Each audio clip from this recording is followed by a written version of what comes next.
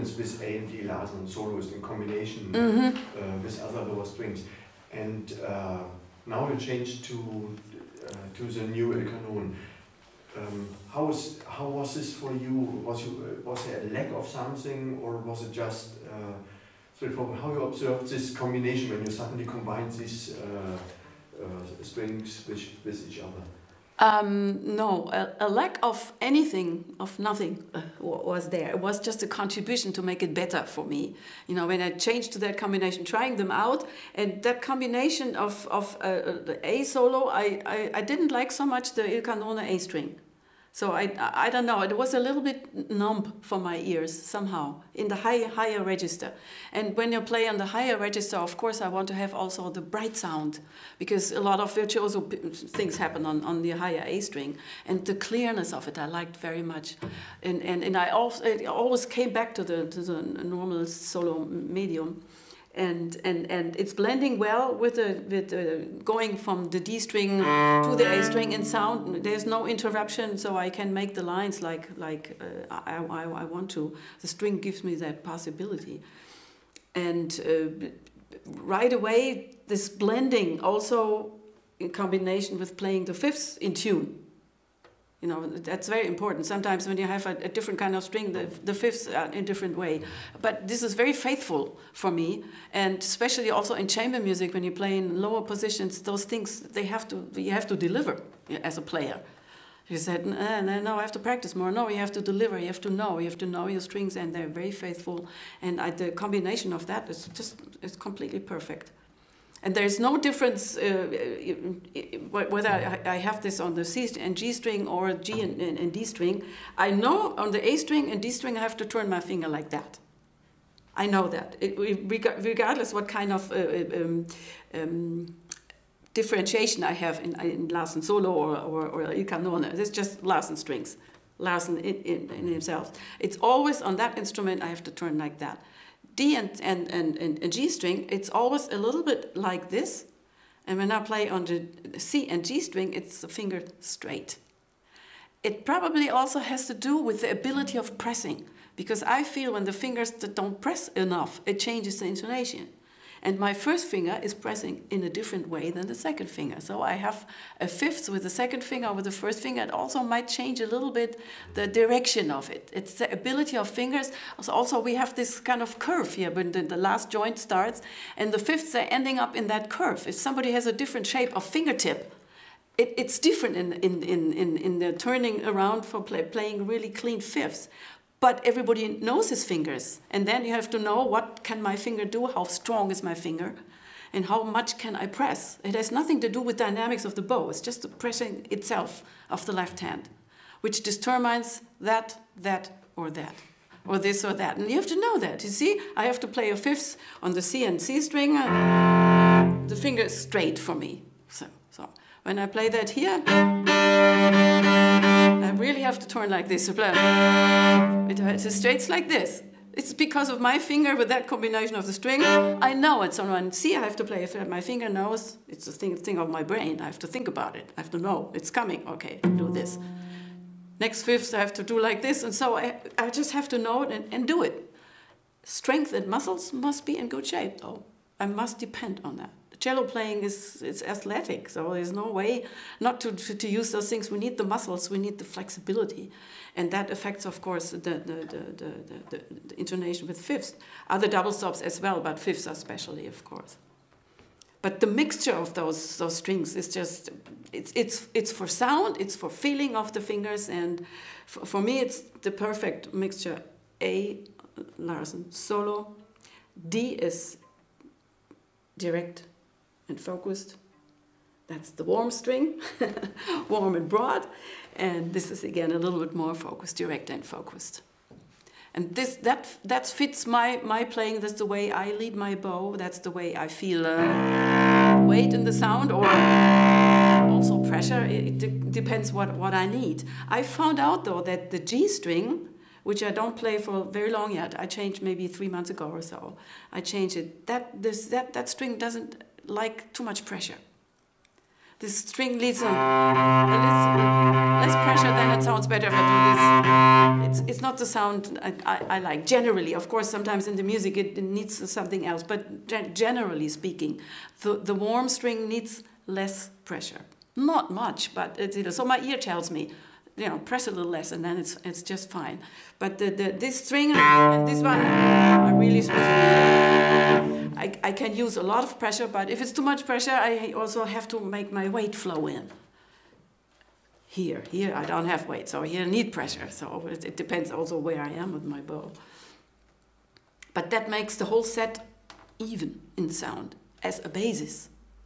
If the music tells me make there sforzato or do something else, then the music does not need evenness. The music demands do something else, so the string must deliver that too. But I think many strings can do that, but to have this evenness and in flowing, a melody line is usually not just on one string, so the strings have to melt and blend into each other. And then especially the character of a certain piece, so I can make that blending in, or if the music tells me do something else, the string also delivers easily. What are your experiences about duration of the strings? Actually, very, very good, except the A string. I talked to my other musicians and also my students after a while. They said, it sounds so metallic. So was something wrong with my playing? I said, no, how old is your string? Maybe 6 months or a year or something. Okay, this is a problem for the A string. So the A string, actually, the duration is maybe, I think, the real quality after 3 months. It's not really that good anymore. When you play longer notes, and legato, it doesn't show that much, but it shows very much in a little shorter notes, or when you use more pressure with the bow. Then it starts closing up the sound, and it sounds a little bit metallic. And the pizzicato has no quality sound anymore, and short notes, they're squeaking right away. But the other strings, the duration is fantastic. You can play actually until they break. Sometimes there's some pieces where you really has to bump down and hack on the string. Then of course they don't last that long, but actually you can trust them. They sound for very long, very good quality. But of course you have to have a second thing in your case, second string always. But the duration it's very, very, very, very, very good, very reliable. And really excellent. A string, it's a little tear in the eye, but once you put it on, the tear is gone. The sun is shining again. You have a creamy sound and you have a strong sound, as much as you want. C string, the A string delivers right away a good sound. And that string is not that expensive, so we can afford it. So it's just a little tiny tear.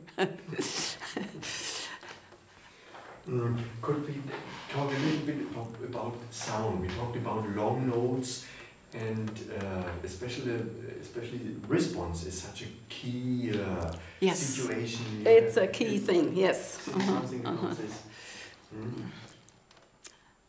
You know, a couple of years ago, I was playing the Kodai Opus 4 Sonata. I was preparing that sonata, which starts with a cello on the C string, and I was very unhappy because the string never responded the way I wanted to. It was always kind of a little scratchy in the sound, and I had to press a little bit until the strings really came to its full sound in the range of piano, full I mean. And then I tried to change the contact point and the speed of the bow, the pressure and all this, and between bridge and fingerboard change those places, and I couldn't find the places. After playing it 4 times, then I found it, but you know, in the concert we have just one try. And so yeah, I must be able to rely on the string, and so that's actually the way I found the Il Canone, because when I tried that string out, I said, oh my God, that it really works. For example, that piece starts with this low C sharp. It starts, the C string responds right away. Not responding sounds like this. And then it takes one, then it's there. And this, I'm allergic to that, because music is not like that, you know. It's, from then on, develop. It's in the range of pianissimo, a good, warm focus in the sound, not dirt, no fog. If I want it for musical reasons, yes, fine. Then I don't have to take care of it. Then it's also easier to play. But this is the lines continue from then on. So I want to continue from beauty, not from dirt. And then after the second or third note, then finally, oh, okay. And the people in the audience said, oh, that's good. That's why it sounds like that. If somebody noticed that, no, it's modern music. No, it's bullshit. It has nothing to do with that. So we need this right away speaking, and which the sound is calm and kind of not moving in its beauty. Not moving, and then of course it has to develop to something else. Now I have to make this. I need tension in my hand. So no, not good. So yes. Continue.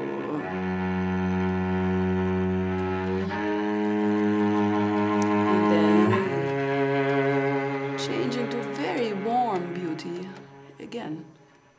Over.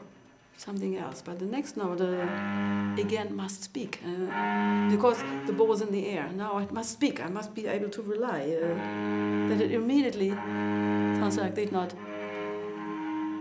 like this. So I have to a new start and go back to the beginning sound, but already developed. The beginning is not developed yet, but if I come back, starts again, pause. Starting a little higher on the scale, and changing on the G string, the relaxed sound, and moving up with crescendo.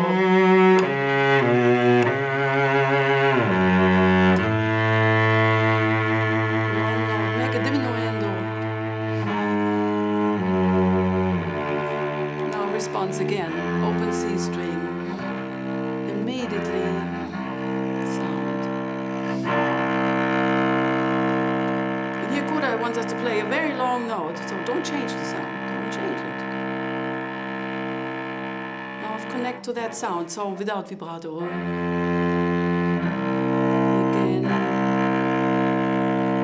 And now I want to go on different F.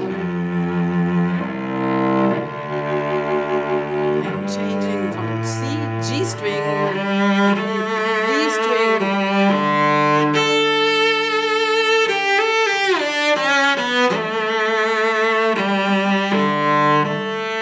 So it's a big range of dynamic change. Of course, it depends on what the piano is doing here, which we don't have at the moment.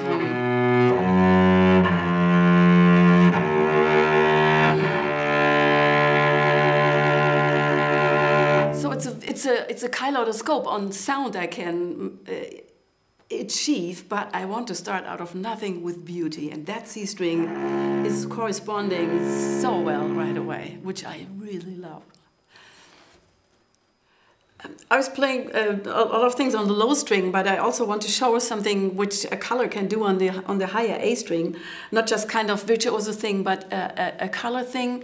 Sofia Gubardulina wrote a piece. It's called In Croce. It's for bayan and cello, and there's at the end there's a very high passage, and she writes flautando, and you think, okay, you play F sharp, F natural.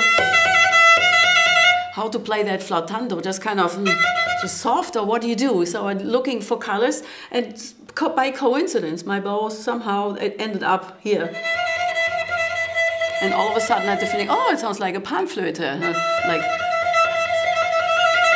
you have this sound changing to flando.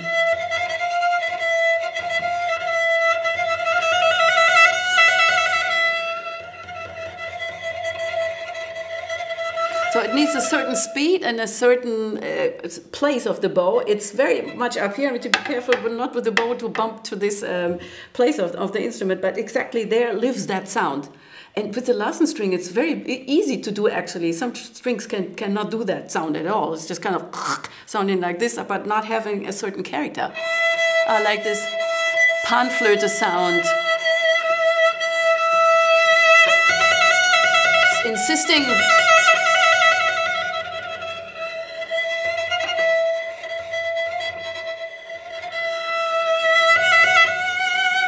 And you have to peaceful, and that's in major, and this is in minor.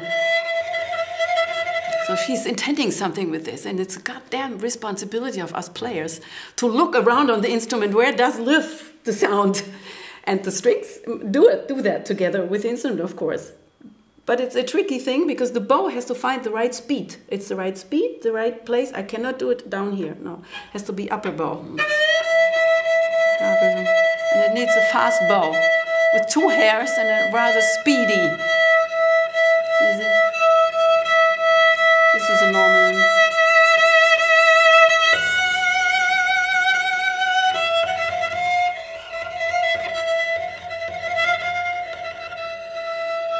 So this is beauty of color. Wonderful. Not always focused. No, there's sometimes, yes, but not always like this. And color, again, on the low strings, of course, you know, what is an audience expecting from cellists? A creamy, dark, beautiful ooh sound. Yes, that's what people love with cello playing. Not so much just circus-like stuff, virtuoso things. Cellists love it, and they, of course, we need this circus of doing virtuoso stuff as well. But beauty of sound, low strings, warm sound, which touches our soul. And I think a very good example is the beginning of the Isai solo sonata, which also starts in C minor. It starts with open strings.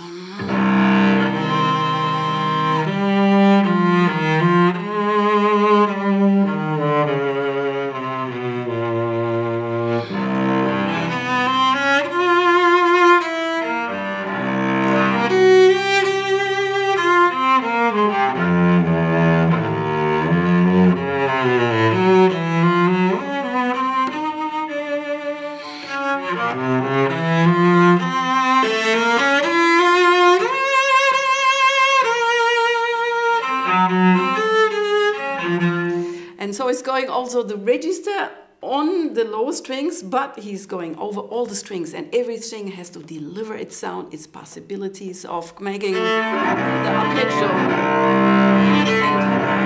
And the bass note is very important at the beginning.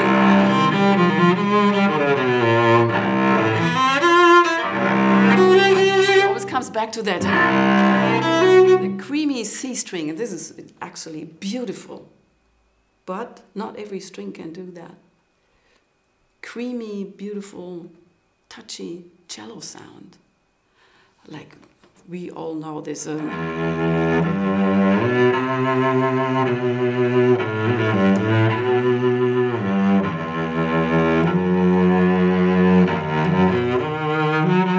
Everybody falls in love with a cello hearing this. So that's the beauty of it.